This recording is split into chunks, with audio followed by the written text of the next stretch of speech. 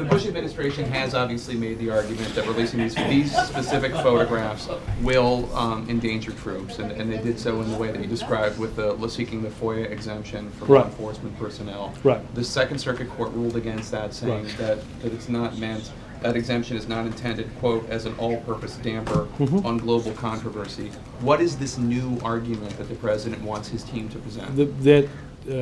Not seeking an exception for law enforcement. Give me the phone. All right? This is, come here, let me see this thing.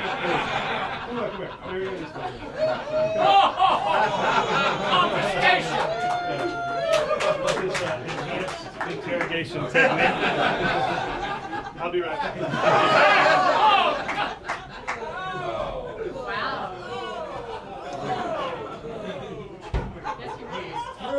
He threw your phone. No, somebody caught it. Don't worry.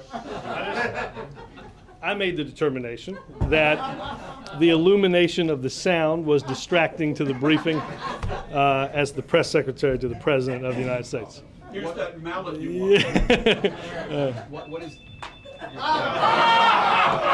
You too? Do you want to do this too? Here, come on. Here.